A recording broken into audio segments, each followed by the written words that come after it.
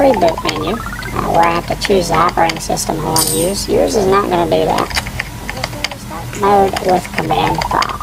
Let's just move down to that with our arrow keys to select it and press enter. This is going to boot Windows into basic there as I would normally, and I can go do whatever administrative tasks that I needed to do, possibly to repair the computer using DOS.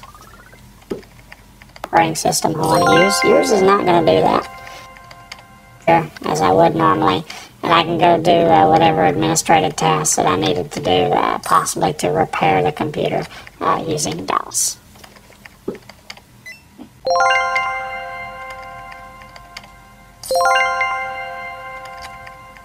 As I would normally, and I can go do whatever administrative tasks that I needed to do, possibly to repair the computer using DOS.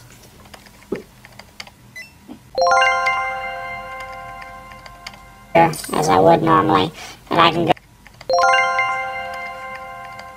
mode with command prompt. Let's just move down to that with our arrow keys to select it and press enter.